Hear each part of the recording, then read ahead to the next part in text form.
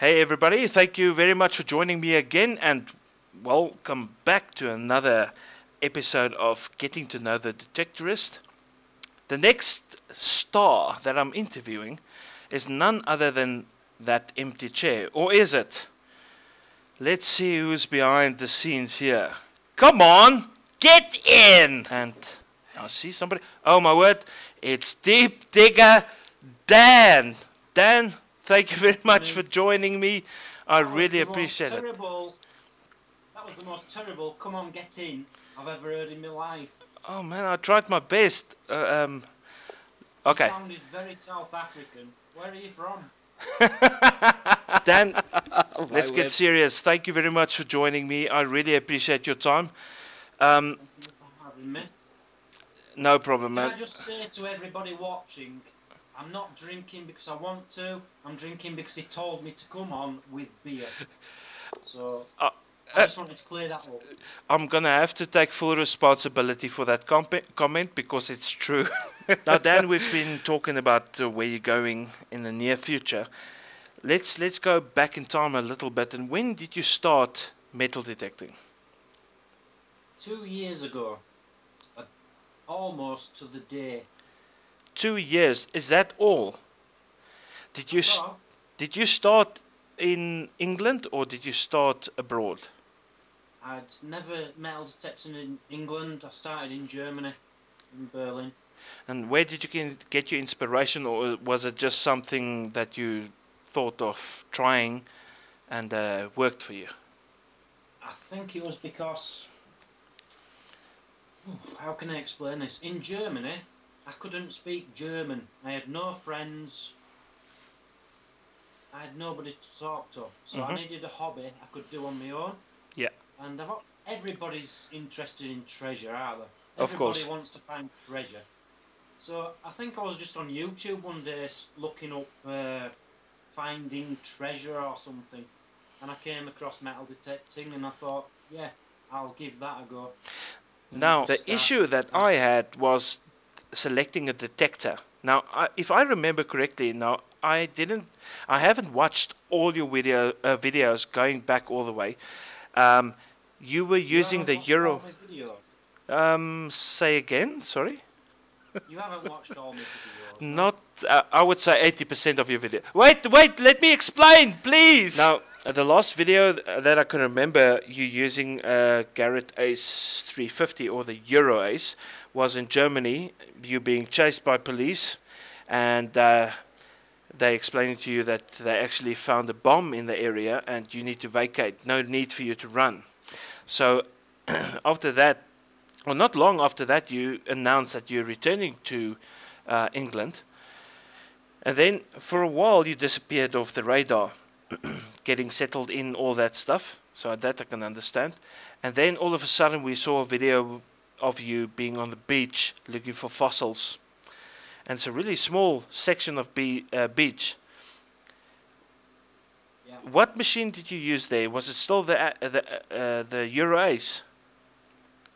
It was the AT Pro. Oh, yes, of course. Yeah, sorry, I forgot about you upgrading while you were still in Germany. So you were using the AT Pro, found a lot of trash, which irritated the hell out of you, as well as you not being able to make use of public transport to get to remote sites to detect. So that I can understand as well. And then I'm jumping a bit forward, but then you got the what's it called? The Rolls Royce of detectors, the E-Track. I'm a big Mindlab fan, by the way. You got the E-Track, and then you were trying to sell us a house on the beach. Well, what was that house? You remember the building that you said you want 20,000 quid for it, pounds? 100,000 pounds. Oh, sorry. No, I'm actually pretty sure you said 20,000. Can't change. I said 100,000. No, you can't change your price now. Wrong. I don't know. What was that building used for? Do you know anything about that building? It was a World War II bunker. You know, during the war, these bunkers were put all across the beaches to Ah, stop the okay. Germans invading our beaches. Now, Dan, your E-Track died at the side of the beach, and you afterwards I saw a video of you using Expedeus, if I'm not mistaken. Yeah. How do you Yeah. find the difference? That's two way different machines. Did it take you long to get used to the signals? With the Deus, not at all. It's a massive difference. The Deus and the E-Track takes a lot of getting used to, and it's heavy. It's very heavy. Don't get me wrong. I love the E-Track. On beaches, it is fantastic, but that died on me, and now I've got the Deus, and it is the best machine I've ever used. Okay, so I don't like to plug companies, but the Deus, for me, so far, it's the best machine I've ever used. I've still got the wide Spectra V3i to use. okay. But yeah, the Deus has been fantastic so far. And when it comes to pinpointers, what brand would you prefer, or would you advise people to look into? Because the one thing that I love about your honesty is when you semi-reviewed the A80 Pro, you refer to the poor design on the plastic or the computer box, and the connection to the headphones, and that actually convinced me to look to other machines or other brands. And I decided to go on MindLab, and I'm not what do you call it? I'm not sorry that I took that or made that decision. Now, at the moment, the machines you use. Let's get back to the pinpointers. What brand do you use? The Garrett Pro Pointer. So that's the only one that you use at the moment. Have you got any other Pro pointers or pointer devices? No. That is one thing Garrett have got over everybody else. There isn't another Pro Pointer as good as the Garrett Pro Pointer. No, I agree totally. I've seen videos. Have brought one out. What's can't remember what it's called. I know, but are you familiar with a YouTube user named Dave from Reddick Hunting, Scotland? Dave is a good friend of mine, yeah. Oh, I was so scared that you would say, "Who the hell is that?" My word! Luckily, there was a delay in the video. I don't want to blow my own trumpet. I'm hoping I'm right in saying this. Dave started videoing because of me. He got in touch with me and he bought some of my World War II relics off me. Oh, okay. In Germany. Okay. And we became friends. And then he said, "You know what? I think I'd like to try this myself. I'd like to try making these videos myself." And he has, and he's put out so many hours of videos, and his subscribers have gone. I'll put a link. I'm saying I'll put a link. What I'm trying to do to you people who don't know what's going on. Yeah. This is his video, okay? Are you still here? Yeah, I'm over there. You're there, yeah? Yeah. On my phone, you're up there. Right. This is his video. Okay. Okay, but when he puts this on YouTube, I'm going to put it on my channel. And when I do put it on my channel, I'll put a link to Dave Relic Hunting Scotland in the description. Click on it. Click on him as well. You might as well. I'm actually gonna do a little pop-up in the corner of the screen, linking because of my poor editing skills. But I'm going to put a link on the top right-hand corner to Dave from Relic Hunting Scotland. Thank you for endorsing his channel, Dan. Now, you've been involved in metal detecting for at least 2 years. That you can remember. That you can remember. What was your favorite find? Now, I know I'm asking an impossible thing, but what was your favorite find so far? Well, this was always going to come up, wasn't it? Of course. I had my laptop ready to show you it. Oh, that's fantastic. In one of my last videos. I don't know how well you're going to see this. It's basically... Oh, there I can see it pretty well. Yeah, it's Yeah. 1800s. It's about 1880, 1890. It's what a drummer boy, a German drummer boy would. So he'd be about 11 years old, 12 years old. Mhm. It's a young drummer boy wearing this. Um, Basically, you see 5 pictures here, and it's all from when I found it to cleaning it. So I've done 5 stages of cleaning it, you see. But you can't see it very well on the picture. But basically, if you can imagine a German drummer boy Yeah. who's 11 years old in 1880, who was 11 years old, that's what he would wear on his thing here, and it would hold his drum. So he'd drum on it. And that is the first good find I had.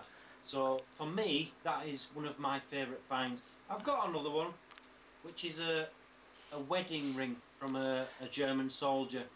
It's got a date inscribed in the wedding ring, and I think it's 1938 or something. So Oh. just before he went to war, I've got a ring inscribed by him. I wish I could find out who it was and give it back to his family, Yeah. but I don't think I'll Oh, ever be that's able a to. pity. Yeah, that's that. Is it? Was it the silver or gold ring? It was gold. Gold. Oh Yeah. man, I still have to find my first gold ring. That's something amazing. Now, when you look at all you have found over the last 2 years, what is the one thing that pops into mind that you really want to find? Well, I've said this in one of my last videos. What I want to find is not something which has just been dropped, something which has been planted. Somebody has hidden something, yeah? I want Okay, to yeah. find something hidden. So someone's dug a hole and they've put something there. And ideally, I'd love it to be a little box, wooden box, and open it up. I don't care what's in it. It doesn't have to be diamonds or rubies or gold. Just open it up and it's full of history. Mm, Can you mm. understand that? Maybe it's 200 years old and it's just a box full of history. That's in. Actually, I that fits in perfectly with your last video, the geocaching video. That's exactly what you want to find, without the coordinates, of course, by chance. That's yeah. also something that a friend of mine, he doesn't do videos. He recently started metal detecting, and because he's been living in this small town for all his life, people, the local community knows him. And somebody phoned him up this week and asked him to come to their house because their father that passed away buried a chest of old ammunition somewhere in their yard. And they've got no idea where it is. And they would like him to come with his metal detector and find it. I think that's fantastic. That's an awesome thing to do. Amazing. Amazing. Now, this is, again, you asked me which is my favourite find of all time, my best find of all time, but you've just hit the nail on the head then. Hmm. I found a gold ring. It's on one of my videos. Yeah. A couple, a guy from Brazil, a woman from Manchester in England, and they got married on a Friday. He lost his wedding ring on the Saturday and rung me up on Saturday night, Sunday or something. I went on Monday. He says, we just got married. We've lost his ring.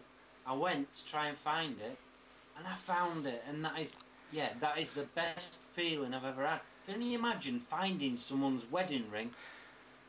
Can you imagine how distraught they are at losing the wedding ring? A few hours after they lost it, you find it. That's actually enough cause to do the celebration all over again, in my opinion. It wasn't just a matter of we've lost his wedding ring. It was a matter of we only got married 2 days ago. Yeah. So you can imagine how important it was to them.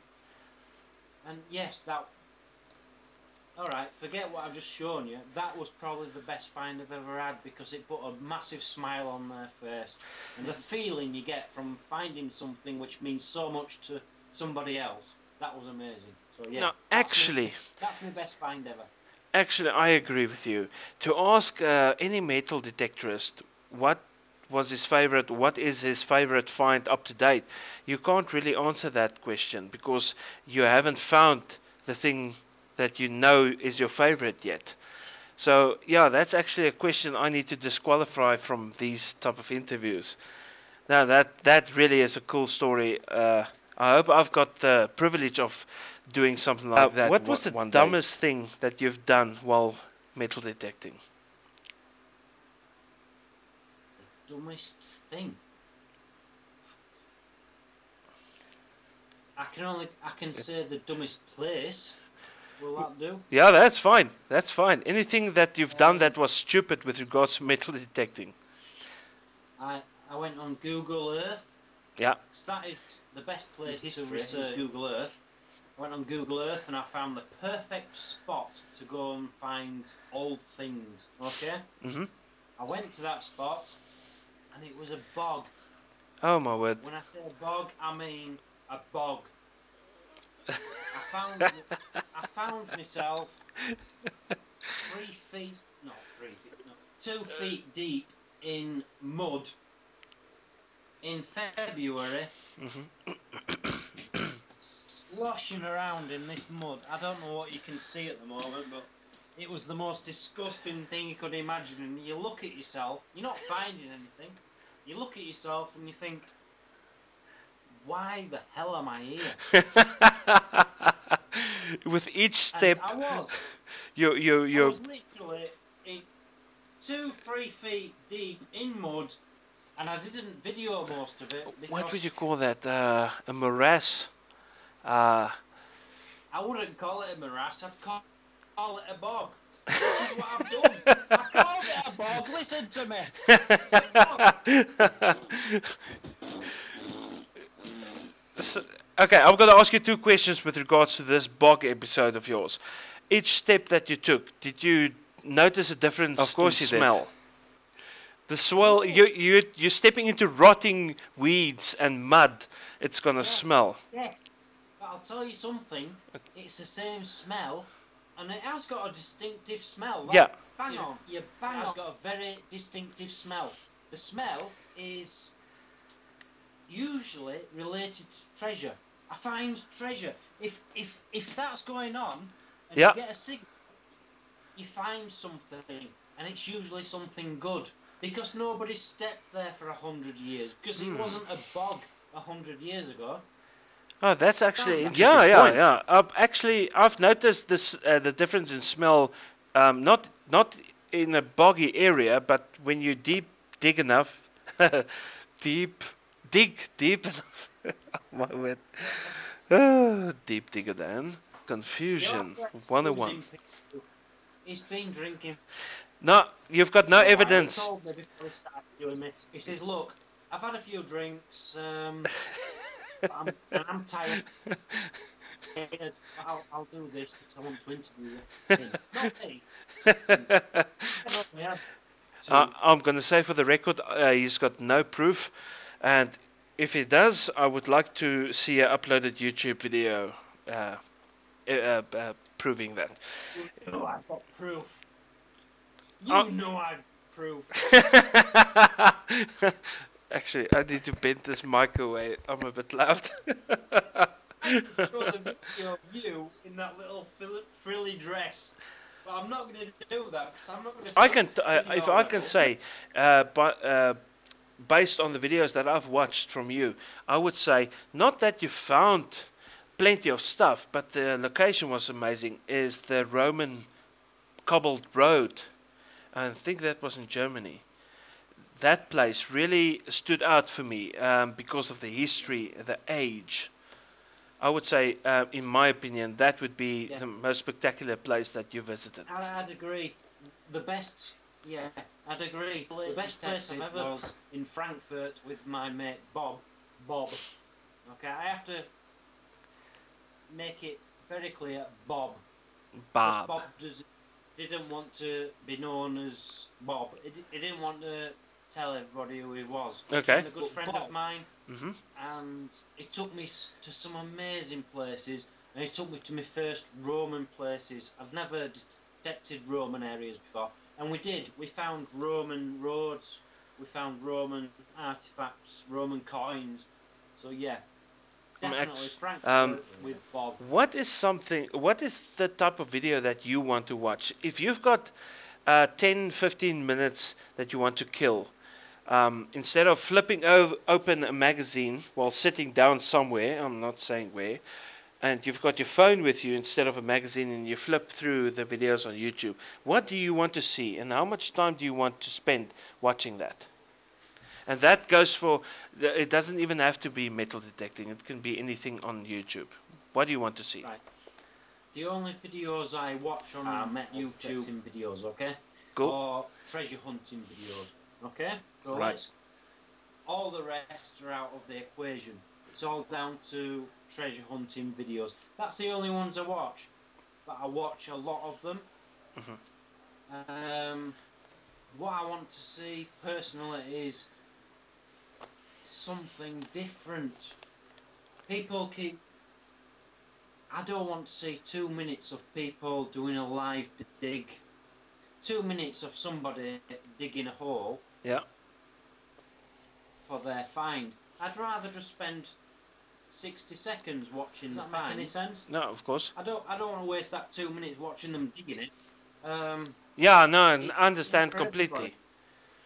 It's the same for everybody. You just want to see them finding something fantastic. And yes, ideally, that point where they dig the hole, turn it over, and they find it within 1 minute. But it doesn't always work like that. So no, I haven't got a preference. I'm not the man to. It's not my choice to choose which is the best kind of videos to watch, really. Well, if I can... Everyone makes good videos in their own. It all depends on what's in the video. Yeah. You don't mind watching a video for 30 minutes just for 1 week, Penny, as long as the video is fun. Your videos will develop if you pay attention to your viewers. I think it depends on... your... You've got to understand that it must be very hard for an American to show an interesting video which is going to be exciting to the rest. Can you understand that? No, I understand. They're probably just going to find maybe a lot of... They find a lot of silver coins in America. They do that. Yeah. It's very hard for them to show a video which is not just them finding it or whatever. You've just got to realise that some people have better circumstances than others. Thank you very much for joining me. I really appreciate your time. 2 hours ahead of me. You've got work in the morning. I haven't. Hey, don't tell anybody. I've been telling them that I'm living with my parents and they pay me a allowance. I don't have to work. Right. Well, let's tell all these. Let's tell him and let's tell her and that little girl and that little boy. Let's tell everybody. Yeah. He's been wanting to go to sleep 1 hour before he started talking to me. He was so tired. But he stayed awake just to interview me. So this is the guy. Let's all clap this guy. Oh, thank you, man. Actually, I feel really bad you're doing that, but it's a real pleasure talking to you. Dan, thank you very much for your time. I really appreciate it. Guys, click on the link below in the description to visit Dan's Dan's channel. Check out these videos. If you haven't yet, I don't know under which rock you've been living. But thanks again, and thank you very much for joining me again. Dan, I'll talk to you again soon. Keep those videos coming.